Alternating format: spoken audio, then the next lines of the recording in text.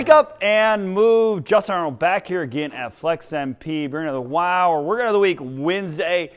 And I just wanted to get efficient with this one. We're going to use one kettlebell. If you have a light or moderate, even better, because what we're going to do is a nice high intensity interval, timed interval training session using this that's going to make it feel heavy by the end on your legs. Now, this is only a 26-pound kettlebell.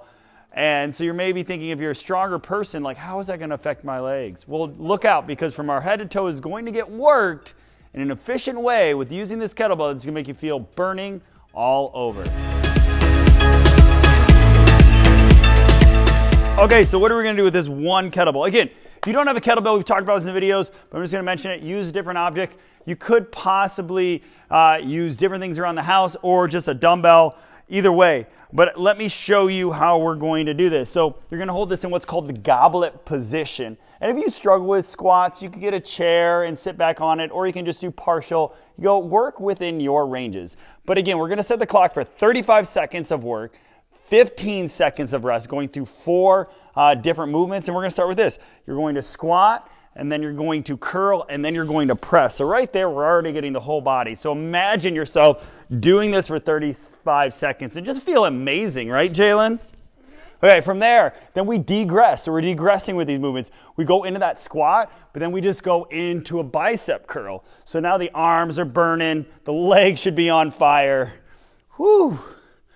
And then we add a little jump. So we're doing this one because we had some suggestions for, hey, I want to work some calf stuff. And I always like to be efficient. Calf raises are all good and dandy, but most of the times for most people I come in contact with, those are boring. So what we're going to do is a little squat jump. Now, if that's a little too high impact for you, just turn that into a squat to calf raise. Again, we've already done over 1.5 minutes of squatting, coupled with curls, coupled with presses. And then our fourth and final one, woo, I'm breathing.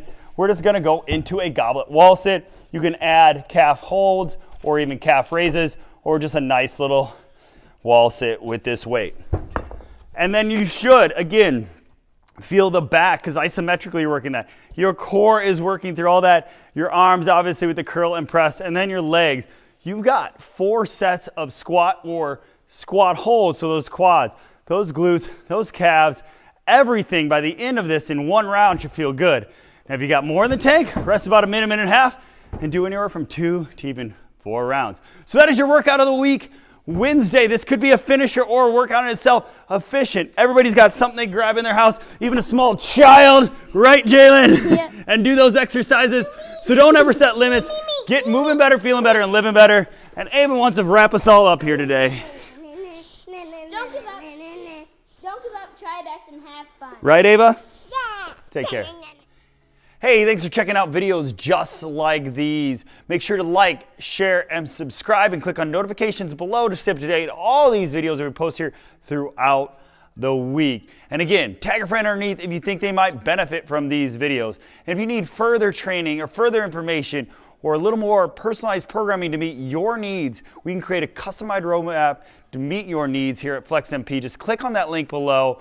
Again, contact us today at Flex MP to get you moving better, living better, and feeling better.